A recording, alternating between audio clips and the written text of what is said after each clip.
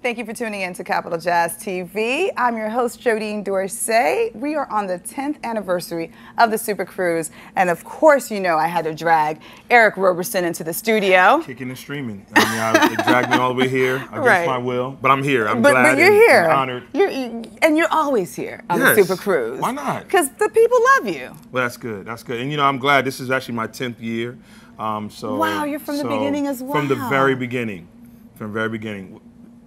That's a complete lie, but it felt good at the time. It is a lie. Yeah, it's a complete lie. But it felt good for a second there because it's the 10th anniversary. This is my 6th year. 6th year. 6? But I was here in spirit for the first 4. You know. Right. Yeah. So from the first time to now, what's been the difference? What's been?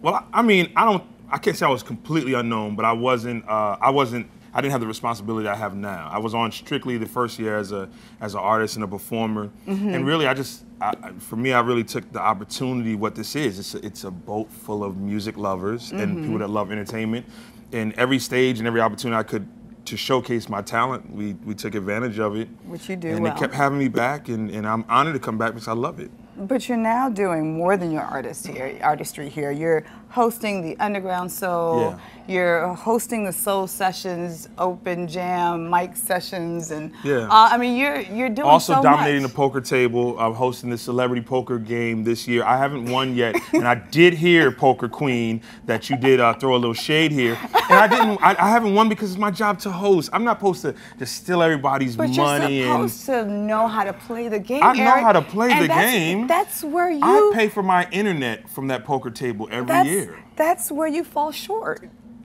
Next question. Next question. Next question. This is just disrespectful. But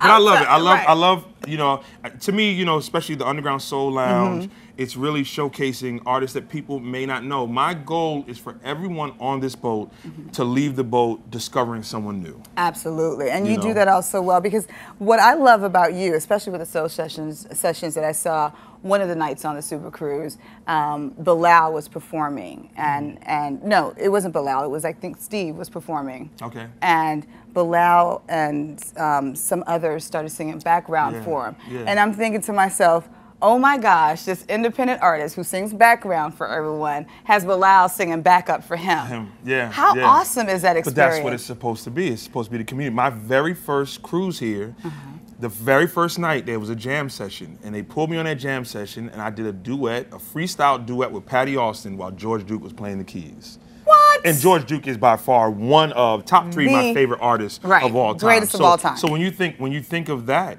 you know, it's just trying to continue that legacy. And think of how Steve felt when he's singing, and he looks back and Bilal's backing him up, as well as when Bilal's singing, Steve is backing him up. But that's what it's supposed to be. And that's what people love so much about this cruise, that you see so many people collaborating. Me and Michael Collier have grown to be such great friends because the friendship started on stage. Cruise, yeah. It not only started on a cruise, but it started on the stage because he would pull me up on his stage, I'll pull him up on my stage, and we just have a great time. That's great. So I have to get a little personal with you as well. You've had 3 children. Yes. Yes. I think the last interview you had 1.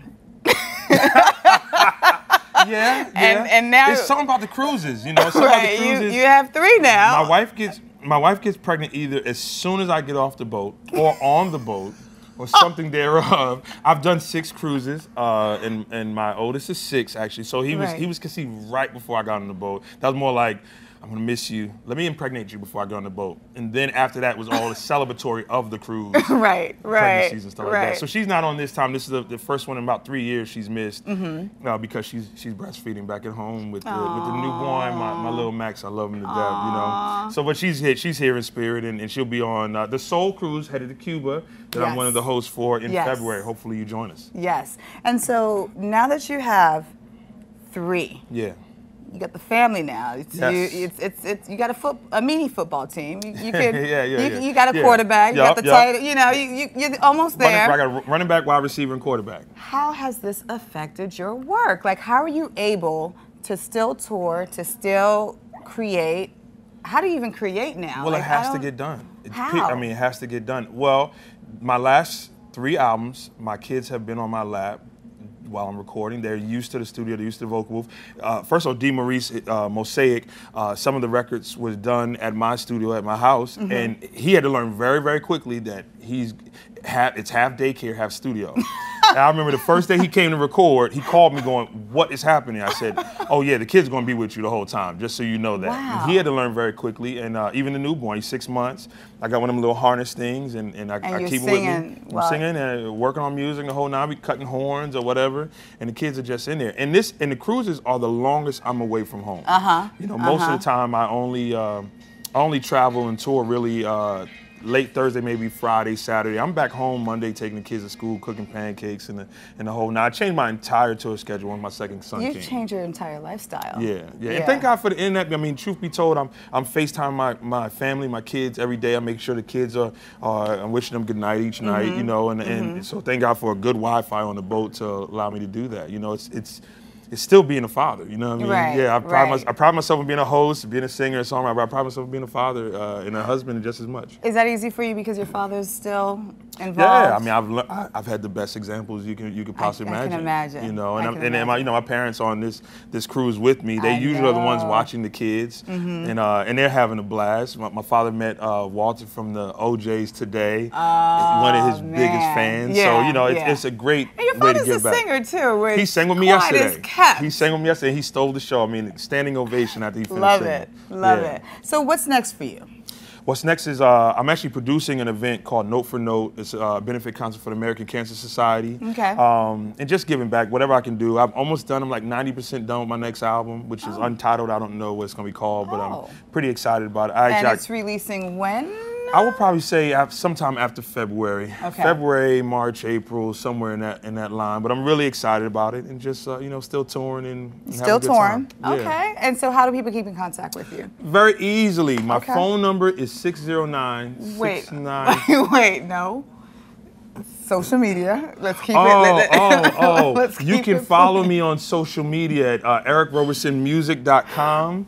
Or Instagram, Arrow44. I am, for some reason, foolishly have a different social media name for everything. Twitter is I am Eric Roberson, and even Facebook is somewhere about derivative of Eric Roberson of some sort. You know, you can just shoot up a Batman signal and I'll show up. You show up, I'm in your town, and you'll sing it. Yeah, of course. Right. Eric Roberson. That's, I have an idea. Okay, what's your idea? I have an idea. Oh, I like that. I like that idea. We'll do the Eric Roberson tour with Batman signals. Yes. And what's next for you, Jodine? For me? Oh my gosh. Well, you know, I'm still hosting Apollo Music Cafe in Harlem. Beautiful. And more involved. I'm getting more involved in Capital Jazz. And, love it. You know, just making sure we create pathways for Before we go any artists. further, I always say this, I'm very proud of this girl. Aw, you're just amazing and you're taking over everything. I'm not. And that's a good thing. I'm not. You are. I mean, you're doing your thing. Just my little corner of the world. Jodine's corner. See what I did there? Yeah, I like that. I like that. That's called segment. Nice.